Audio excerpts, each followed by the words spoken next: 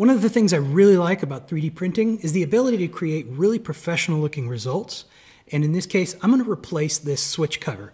I installed this three-way switch for my dust collector so I could be manually on, manually off, or be controlled by a remote control. Unfortunately, the button that I've got was a weird size and I could not find any cover plates that had that same opening size that weren't plastic. And every time I'd try to take a plastic one and put it on a box and then mount the switch to it, the switch would inevitably crack the housing while I was trying to use it. So this seemed like a great opportunity for me to use 3D printing. So instead of using a standard electrical box with a switch cover and then trying to mount that, I went ahead and just created a flat plate with the correct size opening for the switch, a couple flanges to mount. I can either use those with adhesive strips or I can just run screws through them. Should be real easy. And I went ahead and engraved the on, the off, and remote text into the part. Now I've never really done this kind of engraving before, and I want to fill it in with paint. I found a great article on the Markforged website that talked about using this particular paint.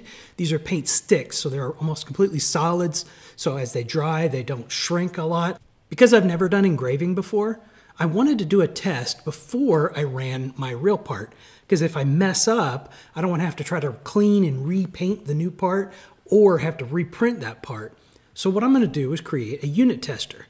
Now, unit testing is great if you have a feature that you're interested in learning more about, but you don't want to have to print an entire part along with the feature on that part in order to test that feature. So simply create a smaller version that has only the information you need, and now you can go test it. In this case, not only did I choose a couple of different fonts, I also created steps of various different depths, starting from 1,000th from the top and working my way down to 1,000th from the bottom. I kind of wanted to see what was an optimal depth.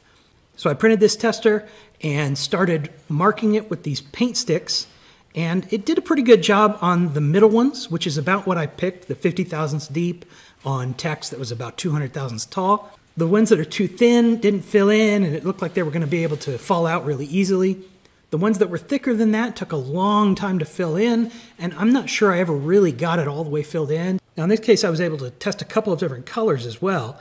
But I definitely recommend whatever paint you decide to use, just create a really simple test part, try it out and see how it works, mess around with it, fail often with that unit tester, and then put the final one to work. So here it is fully installed.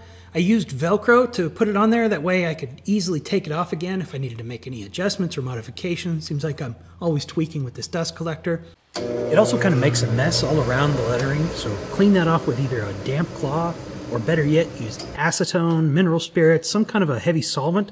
That's not going to affect that onyx material at all. Indelible markings like this can indicate part numbers or which part numbers are to be used with this type of tooling. It could also give instructions to the end user or process parameters. So consider adding engraved text or embossed text to your next 3D printed part. It's going to really make that an easy part to identify and to use down the line.